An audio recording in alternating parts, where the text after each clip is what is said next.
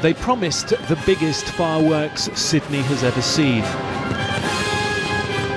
Quite a boast, but they succeeded. There was even friendly fire from warships in the harbour. This the finale to a nautical extravaganza. The day began with the arrival of Prince Harry, a quick 2-day visit to Australia, but one that's been highly anticipated.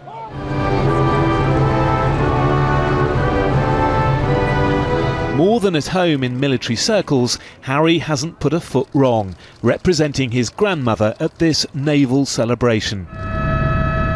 In Sydney's stunning harbour, the Royal Australian Navy is showing off its fleet. Nearly 40 warships from 17 nations with 8,000 sailors have joined this once-in-a-lifetime event. Number 1 gun, fire! A 100-gun salute announced the start of Australia's fleet review. Exactly a century since Sydney welcomed its first warships into the harbour, modern-day ships lined up for inspection.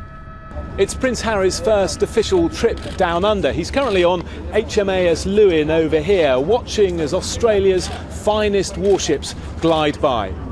Hundreds of thousands gathered by Sydney's iconic landmarks to watch the event. I cannot fault this. It is amazing. I'm just so glad we came. It's just purely coincidental. I'm just so lucky. After changing out of uniform, Harry got to meet some of those who'd been standing out in the sunshine for hours to glimpse the Prince.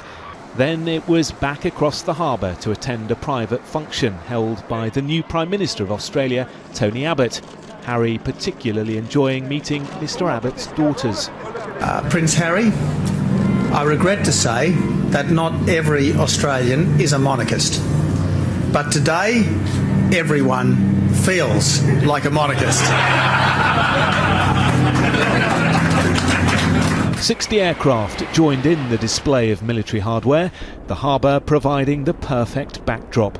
The royal seal of approval only adding to the sense of occasion.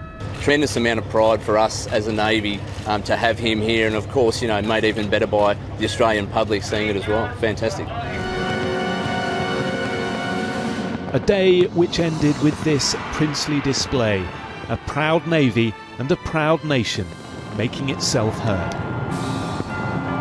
Jonathan Samuels, Sky News, Sydney.